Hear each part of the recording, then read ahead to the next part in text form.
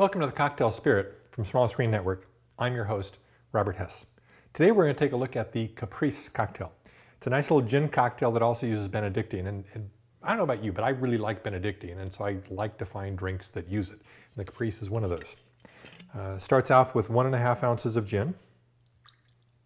And I really like gin too, but there's a lot of drinks that use gin, so it's not that hard to find recipes.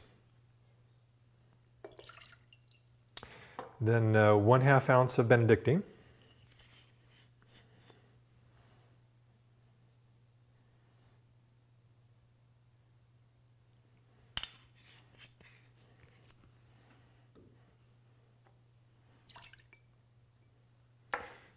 And 1/2 ounce of dry vermouth.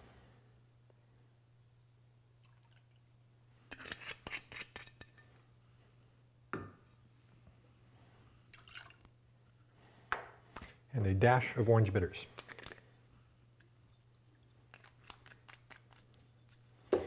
We're going to stir this with ice.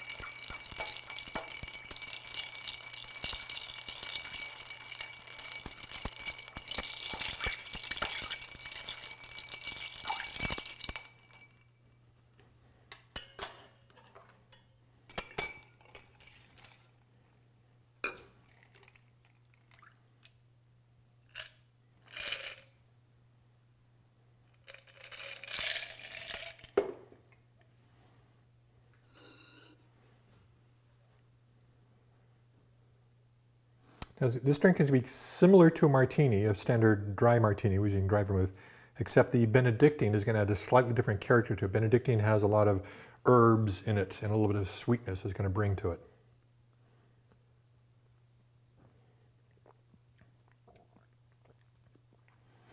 Definitely delightful. I mean, the gin, think of gin like a spice rack. It's got a lot of different flavors in it.